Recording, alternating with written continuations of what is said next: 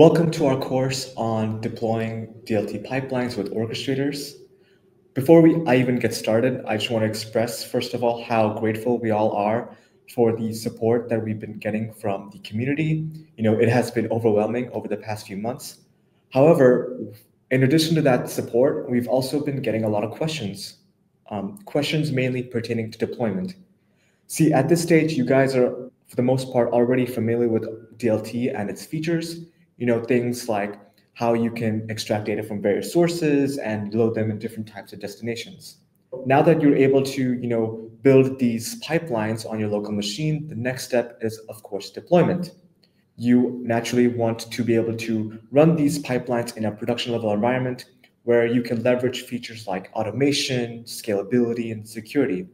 And this course that you're seeing now is our response to that growing demand. We've put a lot of work into this, so we really hope that you learn a lot and you also enjoy yourself in the process. So with that out of the way, let's get started. This section is just going to be one long intro. We'll keep it light in terms of the technical content, but please follow along because this is going to set you up for the subsequent sections of the course. So first, of course, let's introduce the course speakers. First is yours truly, Ashish. I'm a data engineer here at DLT Hub. And along with me are Leona and Shreyas. We all are serving as data engineers here at DLT, and we all have some kind of a background in data, whether it's data science, machine learning, and so on. Before we even get started, I do want to preface this with a few things, just so you understand what to expect and what to not expect from this course.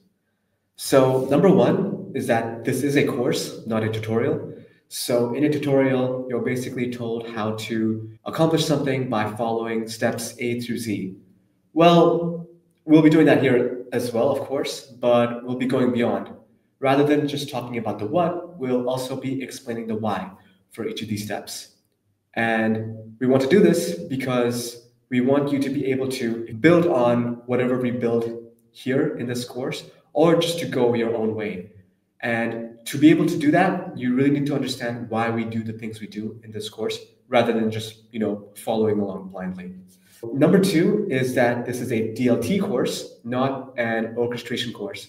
This is an important distinction to make because some of you, of course, are coming here ready and willing to learn about different orchestrators, which is great, but this course is made with the average DLT user in mind. So for each of the orchestrators that we cover, we'll mainly be focusing on the tools and concepts that are going to be needed for deploying our DLT pipelines and nothing more. And finally, this course will include both videos and written guides in Learn Worlds. So the videos that you're going to watch are going to give you a more in-depth explanation of certain terminology, concepts, certain steps in the deployment process, whereas the written guides are something you can use to quickly reference parts of the course. For example, if you want to quickly check on a certain command or things of that nature. The combination of the two is going to make it really easy for you to follow along this rather technical course. So I want to make clear the prerequisites. Firstly, it's definitely going to be important to be familiar with Python and by extension with DLT. By this point, you should have ideally already ran your first DLT pipeline, because in this course, we'll be mainly focusing on the deployment itself, and we won't spend too much time on the actual syntax of the DLT pipeline script. Next, of course, we would like you to be familiar with the command line. You'll notice later on, especially for some orchestrators, the steps for deployment are just 80% CLI commands. So again, you don't need to be a pro, but knowing the basics will get you a long way here. And finally, you will be needing GitHub and GCP accounts. Now, GitHub is free, so this won't be a problem. And GCP also gives you a free trial, so you'll be able to try out a lot of their main services without any cost. So let's talk about the actual agenda. First, we'll give a quick overview on what orchestrators are, and then we'll transition by going over a quick case study. And through this case study, you'll be able to better understand why we need orchestrators for deployment in the first place. Following that, we'll break down the actual orchestrators that we'll specifically be covering in this course. There are many out there, but we'll be focusing on 5. And then finally, I'll break down the course structure, basically explaining what the subsequent sections of the course are going to look like. So let's get started. Let's quickly go over what an orchestrator is in the first place. According to the Azure Architecture Center, it is a tool that helps to automate workflows. It can schedule jobs, execute workflows, and coordinate dependencies among tasks. But you didn't come all the way to this course just to get an explanation that you could find anywhere on the web. So let's tailor this explanation for DLT users. And for that, we'll use a scenario. Let's say that I have a GitHub repo and I want the data related to this repo stored in a BigQuery data warehouse. Now, there's a lot of benefits to doing this. Your GitHub stores a lot of valuable information regarding the projects, the issues, the collaborators, and so on and so forth. So there's a lot of benefit that can be had by having a powerful data warehouse like BigQuery, storing this data so that you can extract a lot of insights later on. So if you're familiar with DLT, you'll know that building such a script is not that problematic at all. It can be done with minimal code. So here's just a sample of what that would look like potentially. First, of course, we're specifying the URL of the specific endpoint. Then we're creating the pipeline object, and then we're running the pipeline. And that's it. So you might be thinking, problem solved, right? Well, not quite. And that's the whole point. Let's go over the different problems first. Number 1 is that rerunning is a hassle. If we were to use this script that you just saw before, you would be rerunning the same data, extracting, transforming, and loading the same data every single time. And that's slow and it's a waste of your compute. The second problem is that your data may have gaps and errors. And this can happen oftentimes with sources. Sometimes your sources might have missing values at the time that you collect it. And there might also be changes in fields. The third problem is a lot more basic, and it's that your pipeline is just too slow. When you're running a DLT pipeline to a Python script on your local machine, you will face limited compute and the lack of a means of parallelization. Problem number 4 is that there's just no logs preserved. If you're familiar with DLT, you'll know that you can get your logs shown to you in your terminal, when you run your pipeline. However, when you kill that terminal, those logs are gone, right? They're not preserved. So you don't get to see a record of your past runs, which can make it hard to debug any errors you may have. Problem number 5 is a lot more basic. I just keep forgetting to run the pipeline. So with this current arrangement, the pipelines will only be run through manual triggers. And that's not really a reliable way to collect data, because now you run the risk of your data going stale, and there's no automation in this current approach that we're using. Problem number 6 is that my team wouldn't be able to run my code. This is a typical problem in such projects. Something that works in my machine may not work in someone else's machine. And that can be because of an environment mismatch. That can be because issues with credentials. Overall, it's a problem when your code is not rerunnable, when it's not reproducible. And lastly, there's a chance that your laptop won't be able to run your pipeline. With your local machine, you are constrained by resource limits, and that can run the risk of certain pipeline runs just failing. Let's look at everything collectively. Out of those 7 problems that I went over, 2 of them are actually addressable through DLT alone. For example, if you have an issue with extracting redundant data, you can address this by implementing incremental loading. And I'll get more into what that is a bit later. The second is, of course, the gaps and errors in data. If you find that your historical data is lacking in any way, then you can always implement backfilling just to rerun the data collection for that specific time period.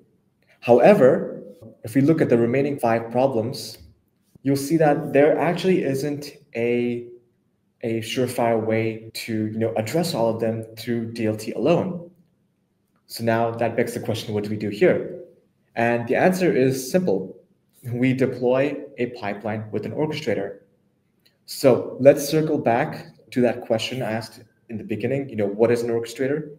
Well, aside from, in addition to the explanation provided by Azure, in our case, an orchestrator is a tool that addresses all of these problems that you see here. In terms of, pipeline execution being too slow, we can address this now by leveraging parallelization, since your orchestrators will provide multiple cores. If we're worried about lack of logs, well, now orchestrators preserve our logs and they also centralize them. So anyone at any time can always, look at current or previous runs and just inspect their logs if they want to debug. If you're worried about inconsistent pipeline execution, you can now implement scheduling. That means that you can define when you want your pipelines to run. It can be event-based, or it can automatically run periodically, maybe hourly, daily, weekly, and so on. And if you are struggling to share your code with your team, well, now orchestrators give you a shared workspace where everyone can access the DLT pipelines, everyone can run them, inspect the logs, and perform any monitoring. And finally, the issue of limited capacity on your local machine is easy to address now because orchestrators can be deployed in the cloud. And in the cloud, you can use as much compute as you need. Just now, I went over all the different benefits of an orchestrator, but now let's go back to this course and discuss the specific things that we'll be going over. First is credentials management. If you don't already know, with DLT, you can store your credentials in a secrets toml file.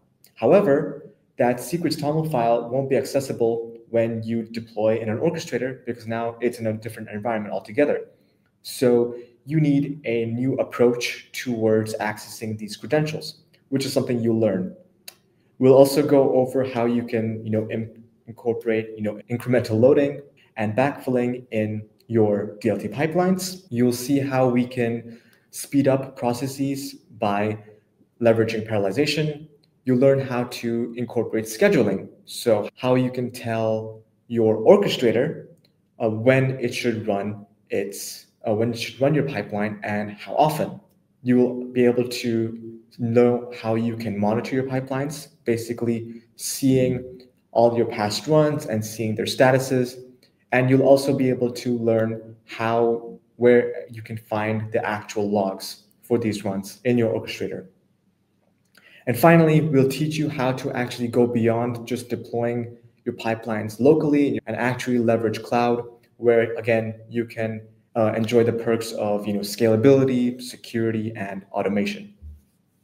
So up till now, I've been using the term orchestrator very vaguely, when in reality, we'll be covering 6 different orchestrators in this course. So here I'm going to introduce them to you, very briefly though, because we'll be covering them a lot more in depth in the subsequent sections. So first we have Apache Airflow. This is arguably the most well-known orchestrator in the market. They're very widely adopted and boast a bunch of different operators that can facilitate different types of tasks, ranging from Python and Bash to HTTP. We have Dagster, which basically takes a data-first approach to orchestration. They represent their data items through assets, and these assets have data lineage and observability built in. So if you are looking for a solution that not only has orchestration, but also strong data governance, then Dagster is a great option. Next, we have Prefect, which is basically designed to feel like Python.